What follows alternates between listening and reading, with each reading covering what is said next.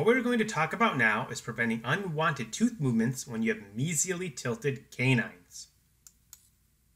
When you have a mesially tilted lower canine, which is very common, what can happen is if you use continuous arch wire, the adjacent teeth can intrude and tip, which causes problems with the occlusal plane, creating things like canting and open bites.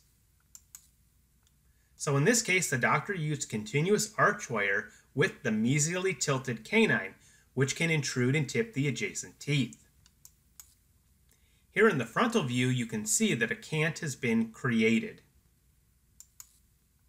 In this case, we have mesially tilted canines on both the right and left-hand side. You can see that the left-hand side is far more severe. The doctor here used continuous arch wire, which created both an anterior open bite and a cant. So rather than place continuous arch wire, a good strategy is to place a big step bend with a piggyback. The stainless steel big step bend arch wire will help you maintain the occlusal plane, while the nickel titanium piggyback arch wire will upright the tilted canine. This combination will help prevent an undesired canting or anterior open bite.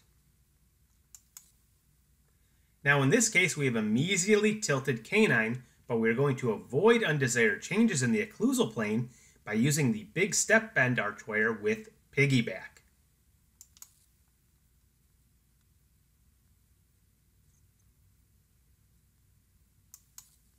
Here's how it is used clinically. The stainless steel big step bend arch wire will help you maintain the occlusal plane, while the nickel titanium piggyback arch wire will safely upright the tilted canine. After that is completed, you can then place your continuous arch wire and do your final case finishing. Here we are after the brackets have been removed, and you can see the occlusal plane is nice and level. Here's a before and after, and you can really see how we were able to safely upright the mesially tilted canine while preventing canting, open bites, or any other unwanted tooth movements. And here's just a video that's going to show the big step bend in action. I like to use the ribbon arch plier.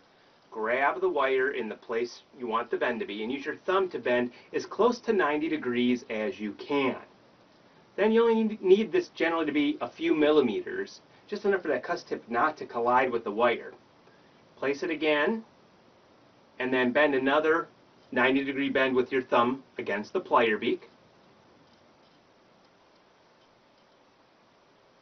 Okay, so you have a nice step up, big step bend, okay?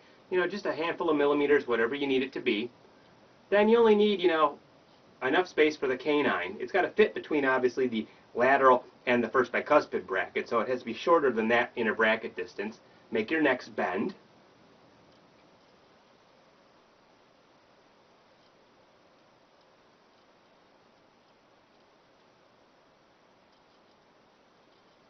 Then one last bend to make sure now you have your nice big step bend placed. And you can place open coil spring over that too to maintain that space, while you then have your piggyback arch wire going directly to the canine.